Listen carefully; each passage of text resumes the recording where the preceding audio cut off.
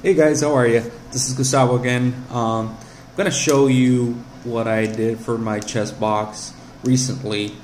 I just found out about this little microprocessor board called the Trinket. You can get it at Amazon, but I recommend buying it directly from the source, which is Adafruit. They sell a lot of electronic stuff for hobbyists and alike. And what I was interested in, or the reason I was interested on this one is because it has 5 IOs, or inputs and outputs, and you can do lots of stuff with it. It does not have like a full-blown Arduino features, but it has most of them. It's based on the AT-Tiny 85 processor, which is this little chip right there. As you can see, it's really small. This is a micro USB connector, so you can use that for uploading the program. So I did basically add 3 LEDs as the for the sequence of the chest box, and I added an additional push button to select a sequence because I wanted to have the option to have like the Revenge of the Sith sequence, ESB, ESB2, because there's 2 different sequences on the movie, and the Return of the Jedi one. And you can add as many custom sequences as you want. So I'm going to show you what I did on mine. Basically, it first boots up. I added a sequence for booting up, just for show. I mean, it doesn't have to have it, but I think it looks cool.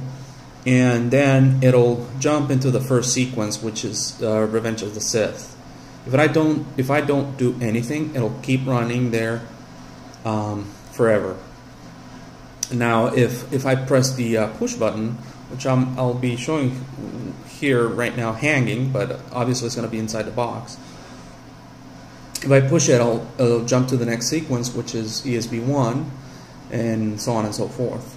The last sequence, I like it very much. I mean, I kind of did something with 2 outputs of the Trinket, which have PWM, which is basically pulse width modulation. So you can add like a fade effect or pulsing on the LEDs, but it's only on 2. But I think it looks cool. So let me show you real quick. First off, it's going to boot up.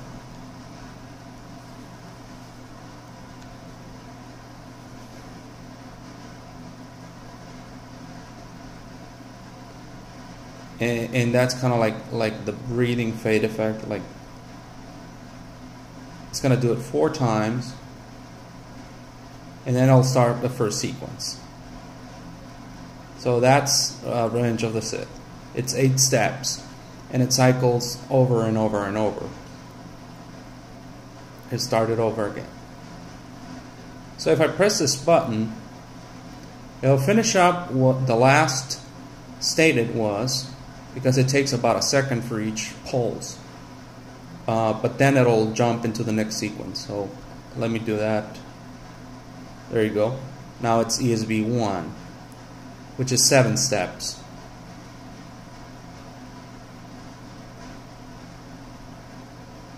So you can say it's different than the first one. I'm going to jump to ESB2. You can tell when it starts because it jumps into the 3 LEDs all on. That's the beginning of all the sequences. It's ESB2. I'm going to switch to ROTJ. In that one, you'll tell it's ROTJ because it has faster switching, like you just saw. It's different. It does it like fast on several occasions. It's a 22-step sequence, and this is my custom-made breathing. I call it the breathing sequence because it looks like it's breathing.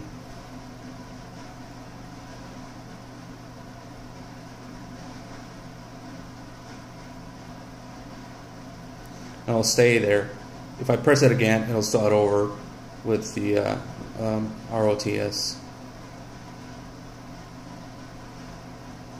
there you go.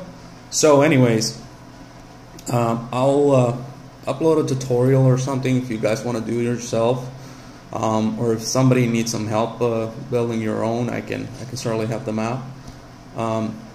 These are dirt cheap. I guess if you buy them on bulk, there's a package of 6 and it'll cost you like 40 bucks. So each of them are 8 bucks plus shipping and handling, and then you'll add the all the resistors and LEDs you need. I don't know, it's dirt cheap, and it's very easy to program if you know C code for microcontrollers like Arduinos. So there it is.